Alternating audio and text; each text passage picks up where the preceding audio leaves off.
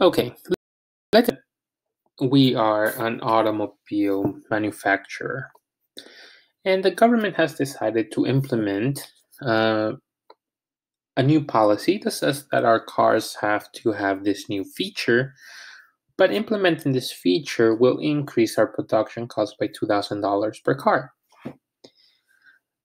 Does that mean that the producers have to pay this money? Or can they pass this cost towards the consumer? So, under what conditions can this happen? Well, in other words, we are asking, when can firms pass all of a tax to a buyer? Right? Because this policy is sort of like a tax, right? You need to pay this money, this implementation to your car. The answer is that as long as the consumer's demand curve is very inelastic, then you can just increase the price of your vehicle by the $2,000 without losing too many customers. Although it comes down to the more inelastic you are, the bigger the tax burden.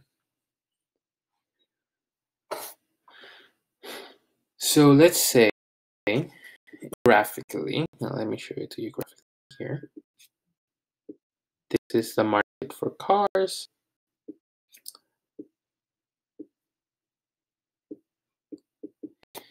We know that if you have a very inelastic demand curve, that is a terrible demand curve. Let me try that again.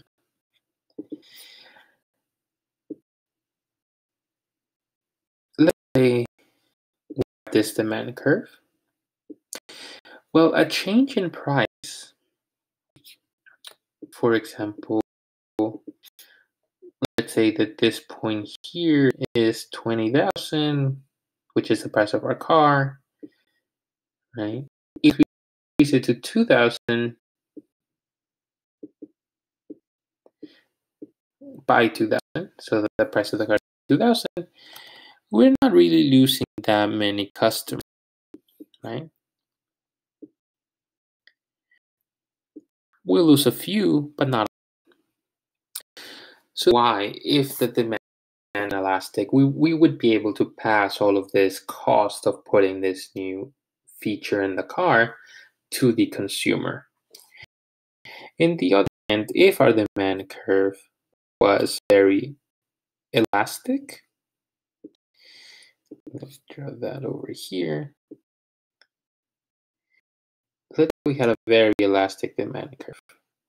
Then these same 2 points, price from here to here, mean a very large decrease in quantity, right? In